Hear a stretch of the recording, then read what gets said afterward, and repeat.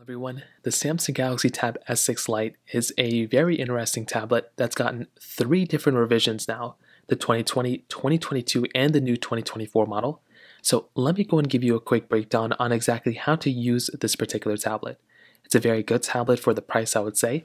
So this is a quick breakdown. If you've never used a tablet before, even a Samsung one, you should have a decent understanding by the end of it.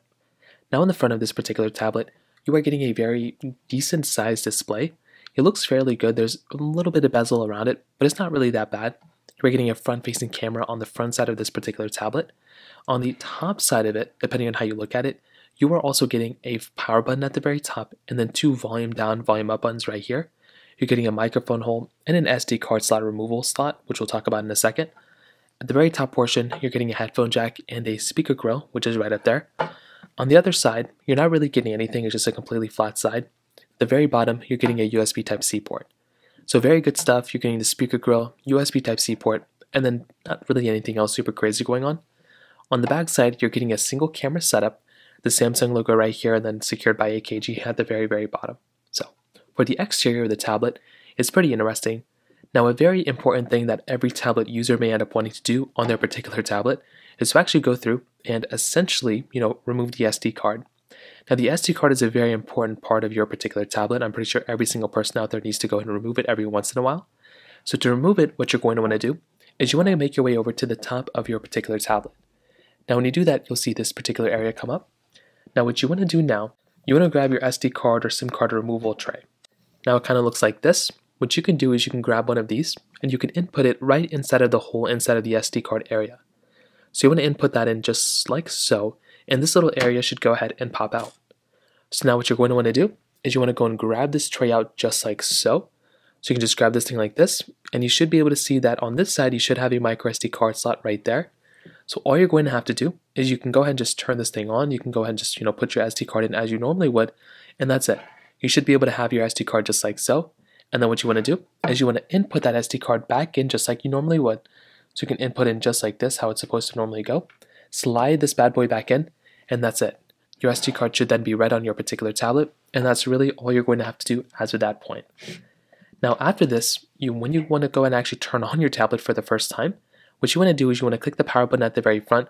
This tablet also supports double tap to wake. So it doesn't support double tap to wake, but you can power it on by clicking the power button. Then you'll come into your normal lock screen. Now the lock screen is great because you do have your standard display. Everything looks fine here. Now you have your time here, your date, and everything like that here as well. If you ever get notifications on your tablet, those things should come up here. In fact, if you tap here, you should be able to get some notifications that look something like this. At the very bottom left and right, you'll have customizable toggles.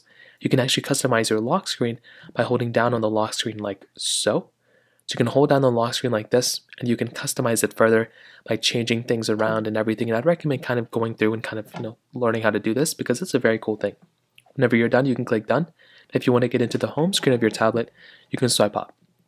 Now on your home screen, you'll see a couple of different things. You'll see your widgets and app icons and all this other stuff all across the board. Now if you want to, you can hold down on a widget like this and you can move it around and do whatever you want to with it. Now if you also want to, you can hold it down right here and you can kind of go ahead and remove it.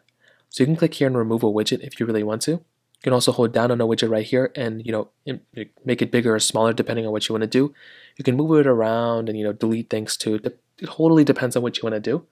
So that's a very cool thing. At the top you have your status bar.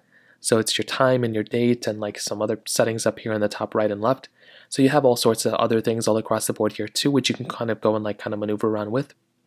Then at the very bottom here, you still have your app icons and you have different pages here. So your dock always stays consistent. But this page over here, you can move around these app icons and all sorts of stuff there.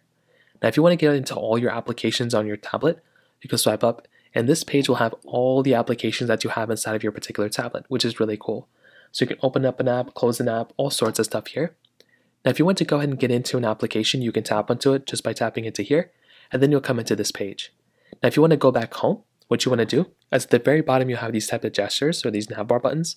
What you want to do is you want to click on the home button right there, which is the circle button, and that will always bring you back home. No matter what application you're in, if you just tap on that home button, you'll basically just always come back home, which is a really nice thing.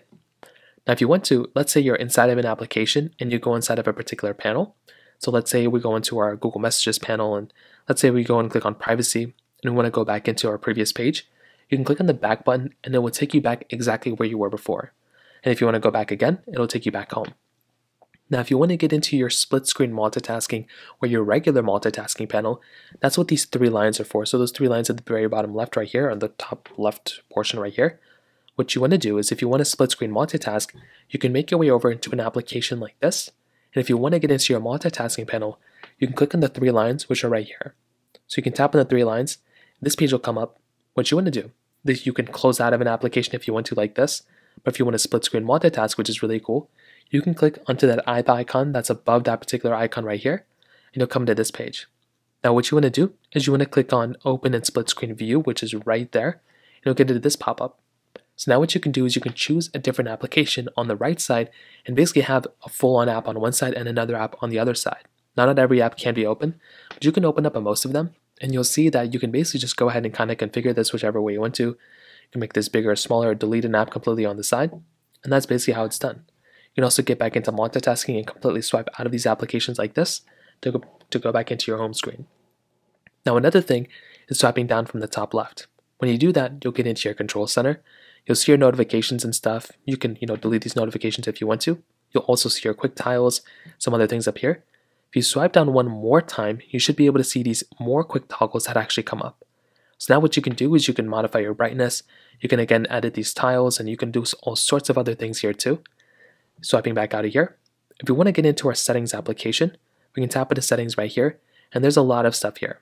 There's your connections, your Bluetooth connections, there's your display settings, and one thing I like to do is just go and turn my, either light mode or dark mode off. I turn off automatic brightness, and I turn my screen time out temporarily for like 30 minutes or so. So these videos, I don't have to keep clicking on the display. Another thing I'd recommend doing is swiping all the way down from the top left and clicking on software update and literally just going through and downloading and installing the latest update available for your tablet. You don't want to be on like a very outdated version of your Android tablet. So I recommend just going through and actually just, installing the latest version of software for your tablet. That's another very important thing I'd recommend doing as well. Now, screenshotting is another very big thing that I'm pretty sure a lot of people want to go ahead and do on their Samsung Galaxy Tab. So to screenshot on your Samsung Galaxy Tab S6 Lite, it's a very easy process. What you want to do is you want to look at the very top of your particular tablet, and you should be able to see 2 buttons, the power button and the volume down button right here. In order to take a screenshot on your Galaxy Tab S6 Lite, what you want to do is you want to hold down on the power button, like click on it while you're clicking on, I don't know what this is about, while you're clicking the volume down button at the exact same time. And when you do that, you should see the screen actually take a little bit of a screenshot. So I didn't do it right. You want to click on them at the exact same time, and the screen will go and screenshot just like how I did, and this bottom bar will come up right here too. So if you want to take screenshots, you just have to click on those buttons. So the power button and the volume down button at the exact same time. Click them down, hold them down for like a second and let go, and then it'll go and take a screenshot. To view this screenshot, you want to open up your gallery application.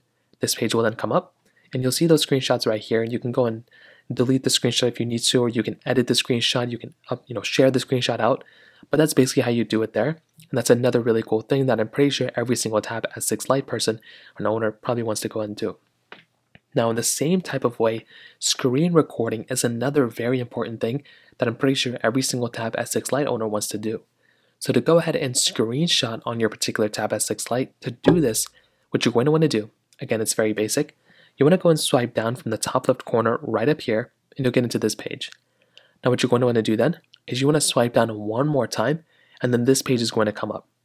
Now, what you're going to want to do here is you want to go and click on the screen recording button, or the screen recorder button that shows up right here. What you want to do is you want to tap on screen recorder. This page is going to come up. Now, it's going to tell you a few different things, but if you want to go ahead and basically screen record, you can either choose whether you want no sound coming from the screen recording, media, and mic. Media is basically whatever's going on in your display it's going to record. Media and mic is essentially, it's going to record all your sounds and from your display, and including me talking. So you can kind of choose whatever you want to. Whenever you're ready, you can click start recording. It's going to count down from 3. And at this point, you can go and just start using your tablet as you normally would. You can screen record whatever you wanted to screen record. And that's really it.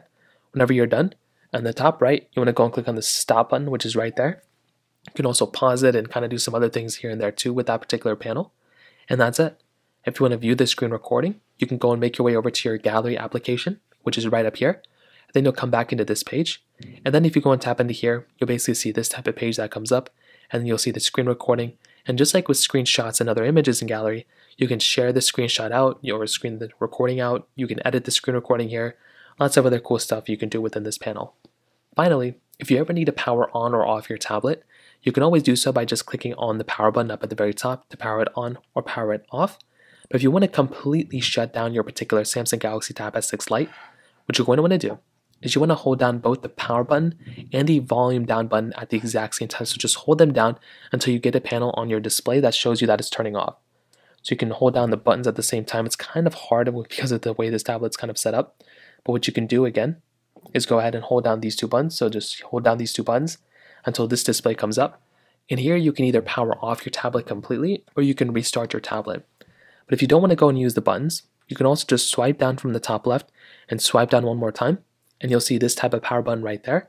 And all you're going to want to do here is click on that power button and you'll get into the exact same panel. So you can either use the power buttons if your display's not working, or you can just go ahead and use it this way. So those are like two different ways to go and do it. So ultimately, that's a pretty quick introduction on how to use your Samsung Galaxy Tab S6 Lite. As I mentioned, this particular tablet, there's lots and lots of things to do here. It's a learning process definitely to use it, but I would recommend putting a screen protector and a case on your particular tablet as well, because that will also probably end up fixing, or that'll also end up, allowing you to kind of get used to using this tablet. So that pretty much covers it up here.